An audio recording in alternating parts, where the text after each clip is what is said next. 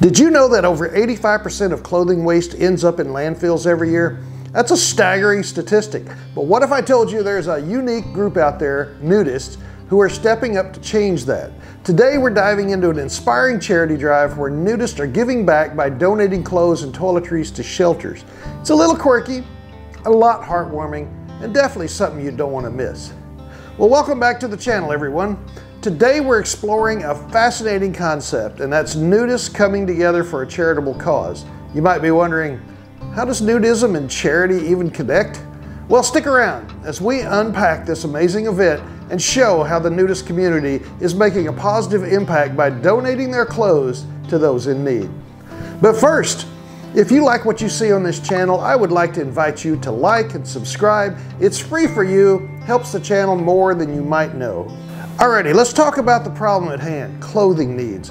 It's a huge issue that's often overlooked. Every year, millions of tons of clothing are tossed aside, contributing to pollution and overflowing landfills. And on the other side of that coin, there are many people in need of clothing. But here's where nudists come in.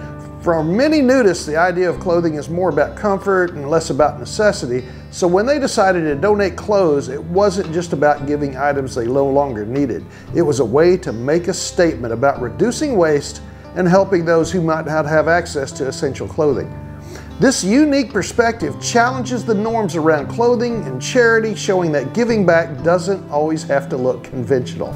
The American Association for Nude Recreation, AANR, of which I'm a card-carrying member, is launching the Nudists Give Clothing Drive, a nationwide effort to support individuals and families residing in shelters. This unique campaign will culminate in collections by September 30th, 2024.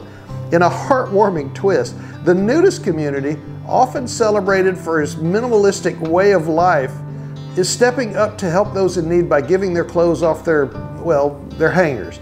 This drive invites participation from nudists and non-nudists alike, emphasizing community support and compassion. An AANR representative stated, "Even though we choose to live much of our lives without clothing, we recognize how vital clothes are for those in shelters. This drive is a testament to the generosity and empathy within the nudist community. Participants are encouraged to donate gently used clothing, hygiene products, small appliances, and non-perishable food items. These donations will be distributed to shelters for individuals and families identified through domesticshelters.org, an online resource identifying shelters by state and zip code." And I will make sure I leave a link to that. This ensures the items reach those who need them most. People are urged to donate and spread the word through social media. #Nudistsgiveclothing is a suggested tag. If you need more information, check out the AANR website or contact them at nudistsgiveclothing@aanr.com, and I'll leave both of those down below as well. So to recap, we've seen how a group of nudists are taking initiative to combat clothing waste while giving back to their community.